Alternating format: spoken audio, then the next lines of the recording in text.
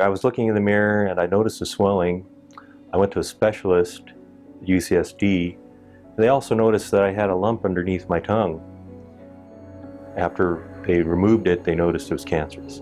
It was fortuitous that because of the swelling, which was unrelated to the cancer, that they also detected that I had cancer underneath my tongue.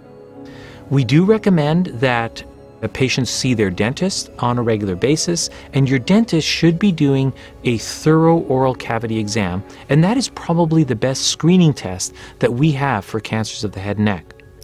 When we think about head and neck cancers, we're really including any tumor that occurs essentially above the clavicles, but not including the brain. So most of these tumors we call squamous cell carcinomas. They arise from the lining of the mouth or the throat, what we call the upper air digestive tract, so anywhere from the lips until the larynx or the voice box. We're seeing many people who have never smoked, never really consumed alcohol in large quantities, that may still be at risk for cancers of the head and neck. I underwent surgery to remove the lymph nodes in my neck. When they determined that the lymph nodes were not infected with cancer, they recommended a plan of radiation to guarantee that there would be no longer any cancerous cells remaining.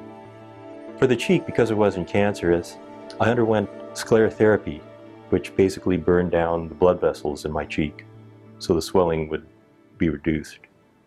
We treat surgically using techniques through the mouth that are able to preserve patients' functions. So transoral robotic surgery for oropharynx cancers and cancers of the base and tongue and tonsil. Also for skull-based tumors, we can access patients and remove their tumors through their nose or through other natural openings.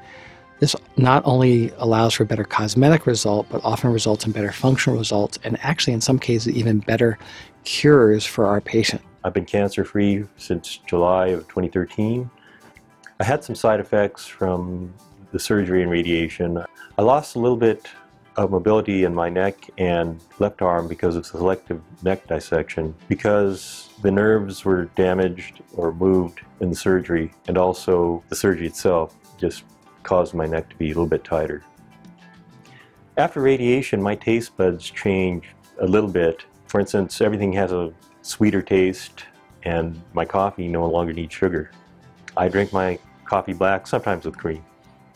We're doing better and better with head and neck cancers. We're curing people more often, and we're getting them back to a normal life more quickly and at a much better rate and with higher quality of life.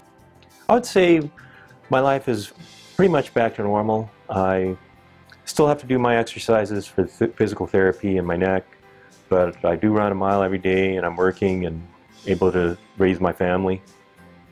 Every few months I see Dr. Coffey, check if there's been any recurrence, and so far none.